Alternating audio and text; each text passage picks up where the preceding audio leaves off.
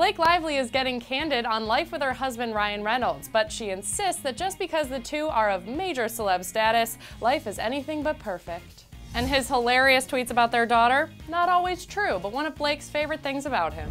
It may be a marriage we all aspire to have one day, but Blake Lively is coming clean in the new issue of Glamour Magazine that although the media portrays perfect fairy tale lives, it's not always that way. When talking about Ryan Reynolds and his sense of humor, specifically his infamous tweets about their daughters, Blake dropped a major truth bomb, revealing that when he says "my daughter," he's never ever talking about her.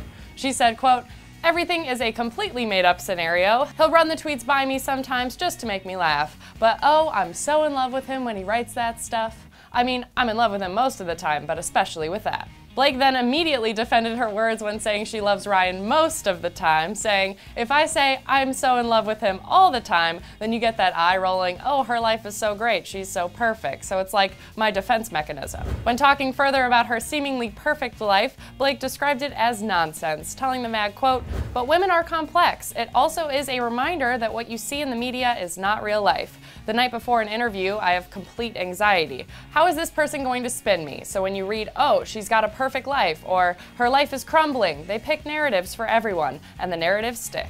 But one thing that does make her relationship work when times get tough is simply communication.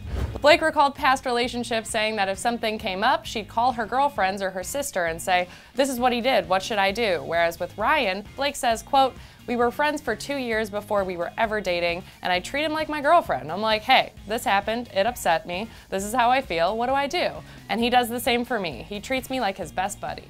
She also revealed that the pair have become much more aware of the language that belittles women and how that can affect their daughters, and that the two are attempting to change the game. Blake said, "I'm lucky to have someone who is so conscious. My husband was like, 'Why do I always say he?' And I said, 'That's what we're taught.' So he'll pick up like a caterpillar and instead of saying, 'What's his name?' he'll say, 'What's her name?'" She continued by giving the example that they've called their daughter bossy before and that Ryan will correct her and say, "I don't ever want to use that word again."